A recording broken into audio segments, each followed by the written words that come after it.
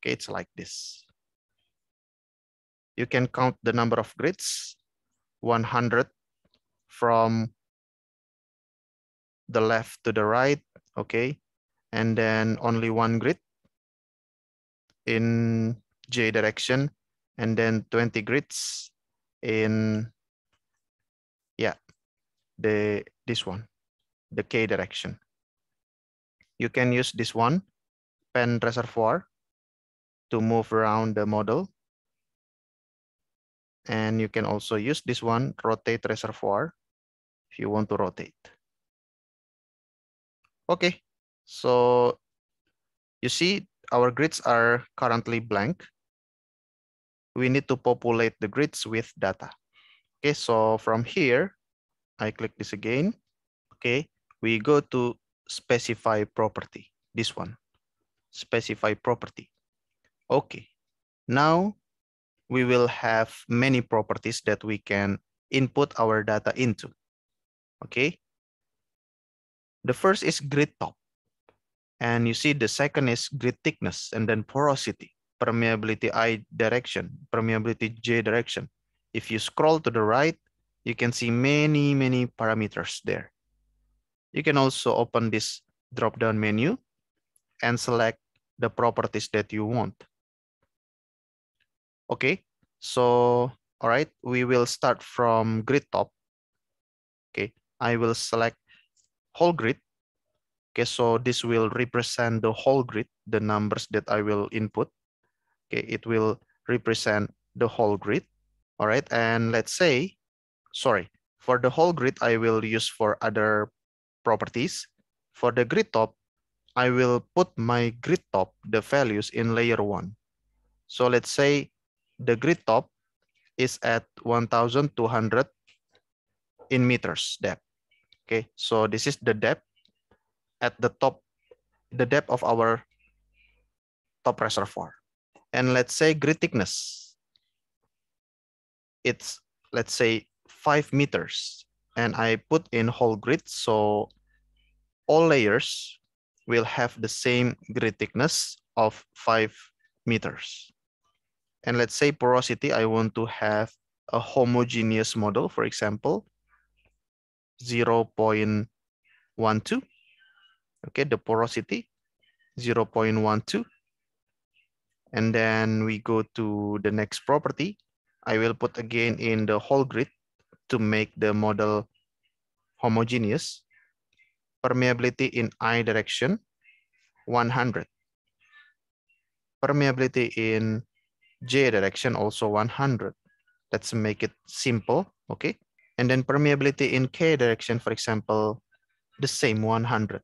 Of course, it's not usual, because usually permeability in K direction is much lower, much smaller than horizontal permeability.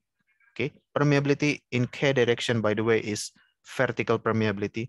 Usually, as a rule of thumb, it's 10% of the horizontal permeability. Horizontal permeability is permeability I and or permeability J. Usually, we use the same value for permeability in I and J direction, and we call them horizontal permeability. Permeability in K direction is a vertical permeability.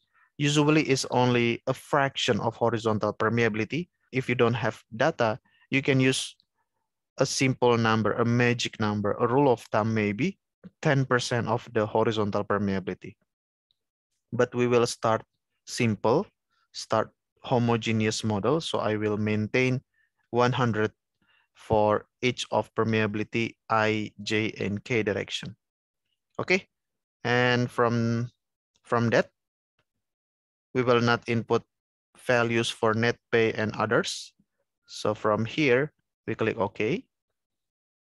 And it's some confirmation, sort of confirmation, block corner value calculation. So these are the 6 properties that we have populated the data. So from here, yeah, refine blocks, interpolate from contour map. Yes, we select the default settings, click OK. All right, now our grids have values. Now our grids have properties. And currently we are looking at grid thickness. We can also check other parameters that we have populated the data into the model. And you can find the model, you can find the properties by looking at this ball. Okay, the ball means we have data there, like grid top, something like this, grid thickness, you can select. Okay, the value is the same, 5. And then you can also show porosity. Okay, 0.1, homogeneous, right? Okay, we are looking at now the JK view. Okay, JK view. Now it's IK view. Okay, or IJ view. I think it's IK view, yeah. Or actually, we can also check this one, IJ, IK, and then JK, or 3D. Okay, and then, yeah, we can move like this.